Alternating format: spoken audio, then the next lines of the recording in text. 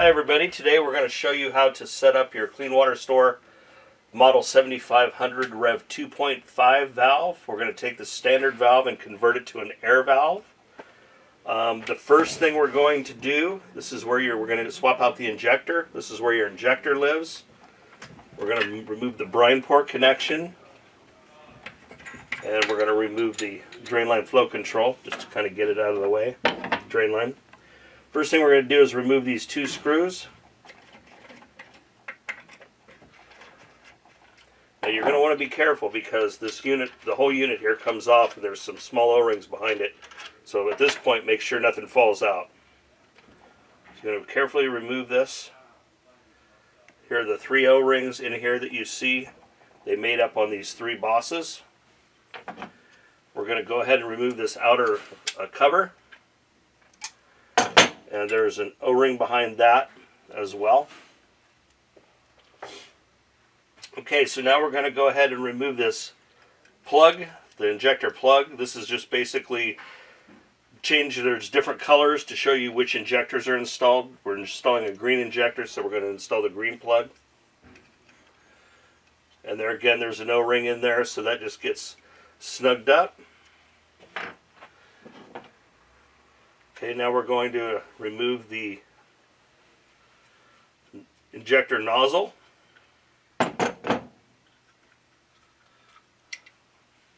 That's what that little guy looks like.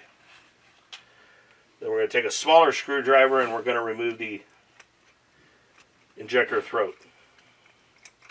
And as you can see, this valve came from the factory with the yellow injectors. So we're going to swap them out for the green injectors. You got to be very careful with this injector throat. It's very thin here, so you want to really be careful when you're screwing this in. You don't want to over tighten it and break it, because you will. So what I like to do is actually just use the screwdriver just like this. Just snug it. You can feel it stop. So don't over tighten it. Now we're going to install the injector, the nozzle. There again, this is a large screwdriver because it's a big surface, but you don't need to over tighten it. Just snug it in there. These are plastic parts.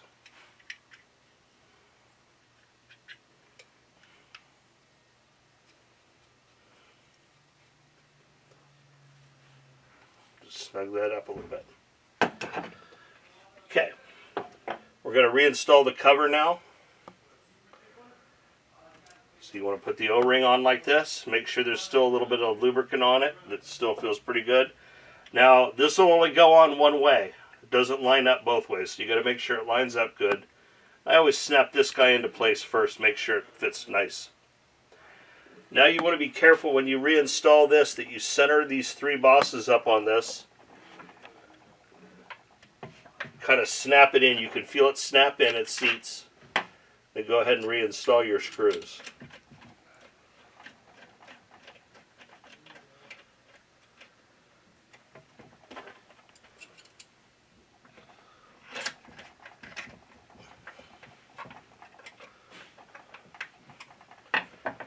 Okay, now we'll go ahead and reinstall the drain line.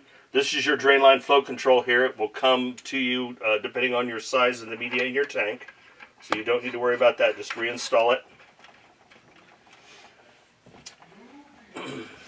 Now we ship the air valves out with this retainer clip in them, but we don't have the brine line assembly in here just because it sticks out too far. For the air valve, this is actually where your air check valve goes. So the first thing we'll do is remove this little flow controller out of here. We want nothing in this part. This is just a compression nut that goes over the end, and then your check valve will go down into here.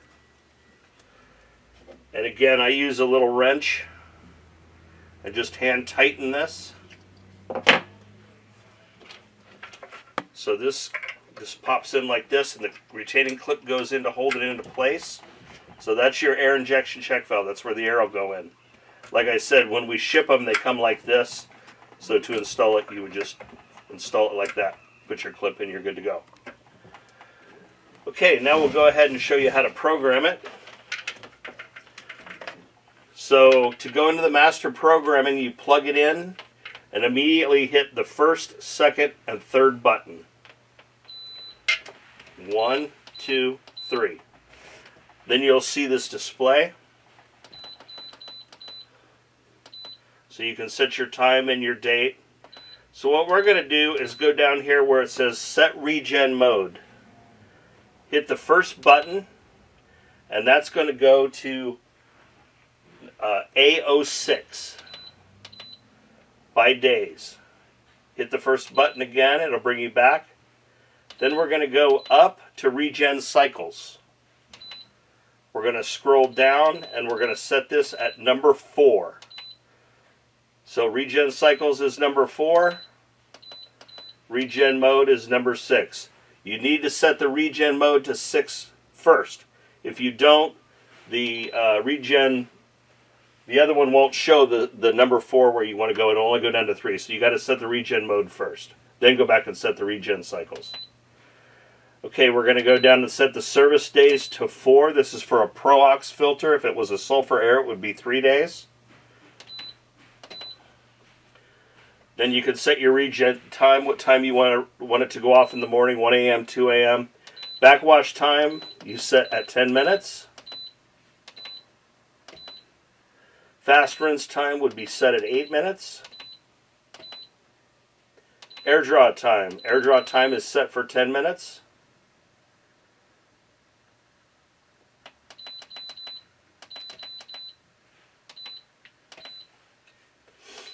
And then the signal output, set service alarm, those are just options that we don't use.